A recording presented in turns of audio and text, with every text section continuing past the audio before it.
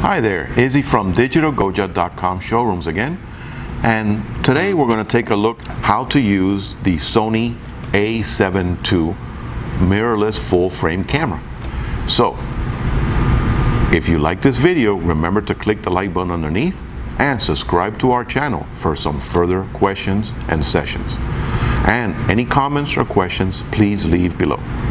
Without further ado, let's take a look at the Sony mirrorless full frame a7 II series camera.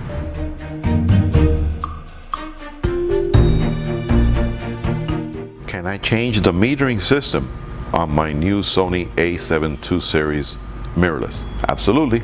And again, we can choose to use the function button to activate it so that we don't have to go crazy in the menu, and scroll over to where it says metering mode, click on it, and then you can move between center weighted, 3-degree spot, or of course the multi-metering system, which is the default. But this way you can be a lot more accurate in the exposure that you're acquiring. Notice how when I switch between metering systems, it changes the exposure slightly depending on where it's actually doing the metering, depending on the spot or multi.